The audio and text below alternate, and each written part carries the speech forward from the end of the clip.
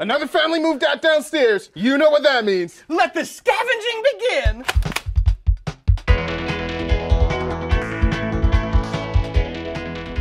Oh, man. You know the only thing we have in the fridge? No, what? Brussels sprouts. Disgusting, nasty, tasteless Brussels sprouts. You know, that's not really fair. Brussels sprouts can be really good when cooked correctly. Says you. Mark, what's the most important part of being broke? If it's edible, find a way to eat it. And are Brussels sprouts edible? Barely. Then we should find a way to eat them? Yes. Okay. All right, folks, we're making Brussels sprouts. Odds are you have a bag of these sitting in the back of the freezer, collecting ice, never to see the light of day.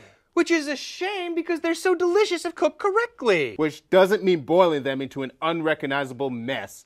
Just get a little olive oil, salt, and pepper, and you're good to go. We're also going to need a plastic sandwich bag. Thanks, Julio. We've trained him so well. Man, go fuck yourselves. So, first step, just drop everything into the plastic bag.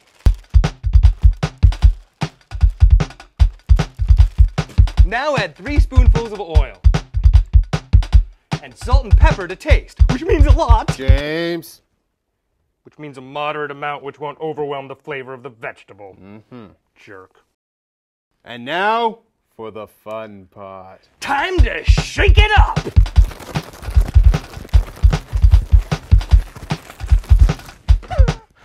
Still single, ladies.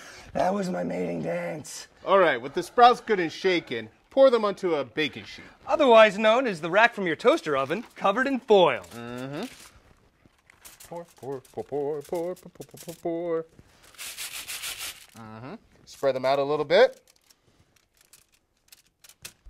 Now, we're going to set the oven to 400 degrees and wait for 45 minutes. 45 minutes? That's a pretty long wait. Yep, which is why editing power activate! Wait a minute. This isn't 45 minutes into the future. No, it's 5 minutes into the future. You see, you need to make sure the sprouts cook evenly. So, every 5 minutes, reach in, grab the tray, and give it a little shake to move those suckers around. My turn. Go ahead. Editing power, activate! Perfect timing. Okay, so now that the sprouts are done, check the color. You want them to be a nice dark brown. When you're sure they're done, sprinkle a little salt on top for flavor. And that's it. Now, eat the sprout. But I really don't have to. It's kind of... Eat the sprout.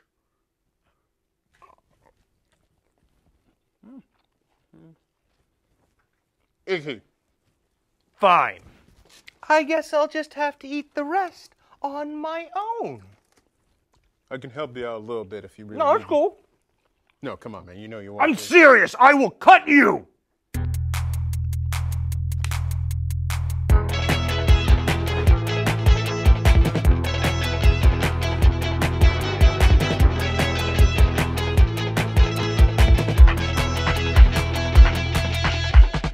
Hey Super Pals, hope you've been enjoying Hand to Mouth here at the theater. If you have, be sure to subscribe for more awesome content coming all year from your favorites like Mark Franklin Williams, John Brence, Jason Axon, Zach Wiener, JP Nickel, and me, James Ashby. Click subscribe. You don't want to miss it. Click. Just click. And if you think you haven't had enough Brussels sprouts, check out the Broke Eats YouTube channel. You know what's awesome? You get an extended edition showing you extra ways to make that stuff, you know, more edible than it was before. I show you how to make Brussels sprouts amazing. Check it out.